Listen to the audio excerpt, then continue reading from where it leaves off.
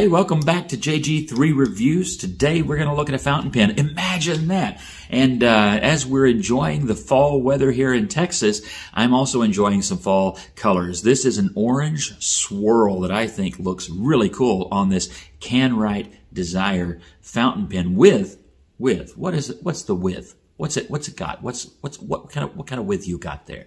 I got a flex nib. That's right. You can get the Kanwrite from Fountain Pen Revolution with the flex nib or just a normal everyday steel nib, whatever you want to do. But I got the flex nib, and what I want to know is, does it flex? You know, I've gotten flex nibs before that weren't.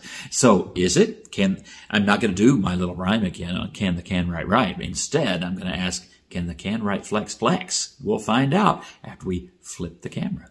All right, we have in this beautiful orange swirl and white resin, the Kanwrite Desire, and I really do like the look of this resin. There is a bit of transparency there, not a lot. You can't see through the pen really, but as you can see, where there is less of the white, you can start to see inside that pen and see those threads. So pretty neat. Has an unusual clip. That's the second thing I notice after the resin, is that this clip really swings away from the body, leaving a larger gap than normal, but it's very effective without being too stiff. Nice and springy, that is, and that arch probably gives it some extra strength, so the Romans would have us know, right? And then, if you just don't like a clip, I do, you can remove the finial from the cap. That unscrews, and you can remove that clip and put that back on and just not have one if that is your thing. You will notice that it is similar to the Noodler's Ahab, which I just so happen to have right back here. Similar pens, they're not identical pens. The shape actually is more different than it looks. The caps are different lengths. They're not the same pen, but very similar, even though this is a really pretty blue material, very similar white swirling in it. And I do believe that Kanwrite makes the Ahab for Noodlers. They have their custom, also widely arched clip and all that good stuff, and a very similar nib. I think probably the same nib. This one just branded Noodlers, and this one, of course, branded Kanwrite. But this comes with, if you're comparing and wanting to know, this would be, maybe for some people, an important thing. This one comes with an ebonite nib, whereas today's featured pen, the Desire, comes with a plastic feed, like, you know, almost every other fountain pen in its price range. So that's a bonus you get with the Ahab. You do get an ebonite feed if you consider that a bonus, which, you know, a lot of us do. If for nothing else, that one comes heat set, and of course you heat set this in the same way, and you just end up with a melted, damaged nib. Ask me how I know. Anyway, this pen, let's get on with it. As you can see, that nib is branded Kanwrite because they do make their own nibs, and it is a 6-ish sized nib. I'm not totally sure about its interchangeability with a lot of other pens. I haven't done that, so somebody may want to remark on that in the comment if you have good knowledge about it. But it is a 6-size nib, and I like this curved section. I find this to be a comfortable section. It reminds me a little bit, with a little bit less of the curve shape to it, of that Pen BBS 440 Schaefer design, really, grip section. I said 440, it's 480. But I like that. It's very comfortable and good if you're writing for a long time. Now, as you open up this pen, very simple cigar-shaped pen, you will notice, before I'm even done, that there is an O-ring. Always like to see that. And this pen came to me with silicone grease already on it as well. Also, a nice touch. You will also notice it took a bunch of turns, I didn't count them, but a lot of turns to get the barrel off, and with that barrel and that grease and those turns, you end up with a pen that certainly can be eyedroppered. So yet another feature there. Now, this pen came with a regular twist piston converter that is a screw-in. I think I can get this out without making too big a mess. But it is a screw-in proprietary converter there. And that also came pre-greased to prevent the leakage, and that is always a good thing as well. Has a decent capacity. Now, I will say, just, buyer beware. Some people have gotten these, and I don't know if it depends on the batch or the year of manufacture, where it had one of those slide converters, and I'm always happy when I pull that barrel off for the first time and find out, oop, not a slide converter. So that for me was a good thing. But there you go. The main thing is a converter is included, and you know how happy that makes the James. So that's always good. Now, let's flip the camera and see how this flex nib writes. Okay, the pen does post securely, and I find that, it's a well-balanced pen posted, and that this is finished in a nice enough curve that it does not rub against your hand. I hate it when that happens, and this pen, of course, does not do it, so that's always nice. So this is, again, the Kanwrite Desire.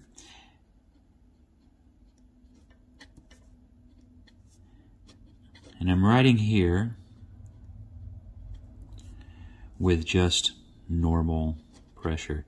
So it is a flex nib, and this is Monteverde. Whoops, I got my pens in the way, all crowded up here, and this is Mandarin Orange. So as you can see, just writing normally, you're not going to get a lot of flex or anything. That's just normal light pressure. But when you want to, you absolutely can. So again, this would be just normal everyday pressure, and then this would be coaxing that flex out. Still not pressing hard, but I'll show you in a second another offering that makes that an even easier thing. But as you can see, it does have just a nice, I would say a medium amount, moderate amount of flex. And, it is a steel nib, and I would consider it maybe a semi-flex, but you can definitely get that. So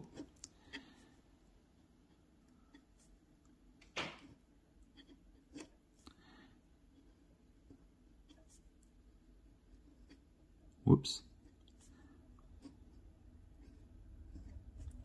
You can get some out of that. Now, this is something I'm still new to, so, I know some of you are going to be all judgmental. It's okay. I'm not, this is actually not my thing, flex writing. So I have just a few pens with flex nibs, for just a few, for me, that's just a few. And so I'm learning, and some pens make it easier than others.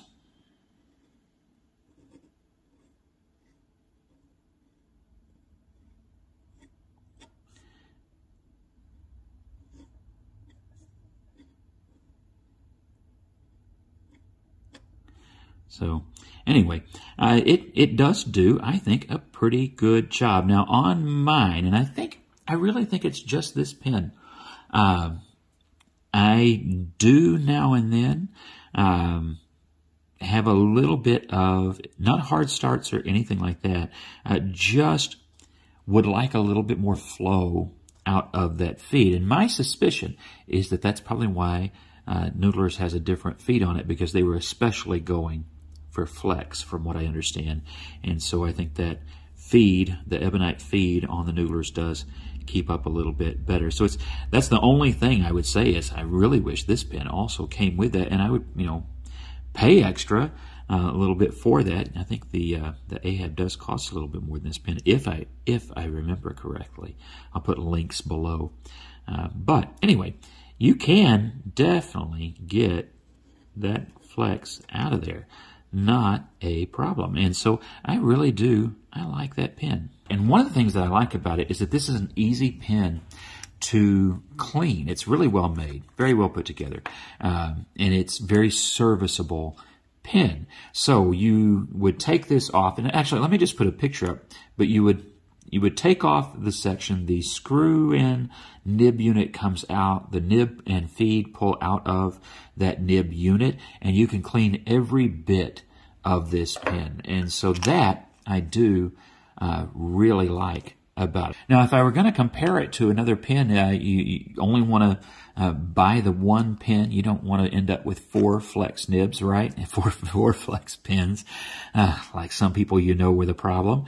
Maybe you would look as an alternative at the Fountain Pen Revolution Jaipur with the Ultra Flex nib. I haven't reviewed this yet.